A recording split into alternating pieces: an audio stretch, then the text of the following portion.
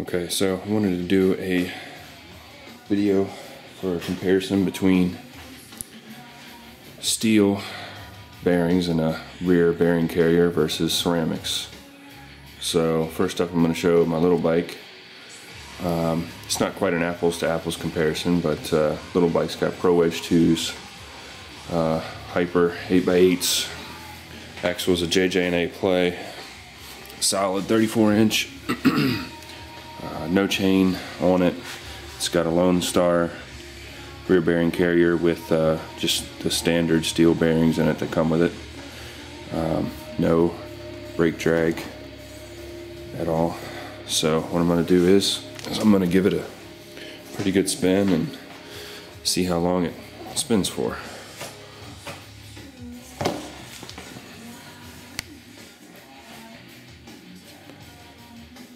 Not too long.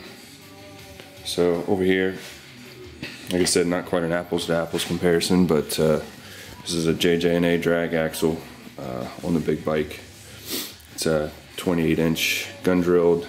Got 14 staggered extremes on it, on a 10x10.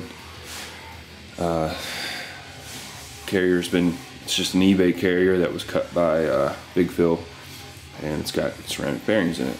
So I'm gonna give it a spin about the same as I did for the other bike. We'll see how long this spins.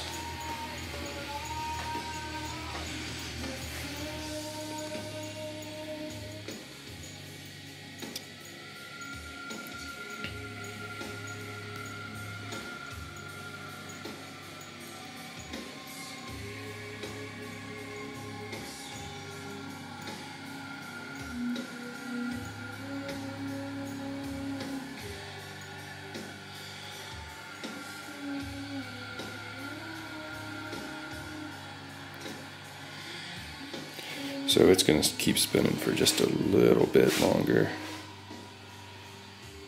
but you get the picture. A lot less resistance. Thanks for watching.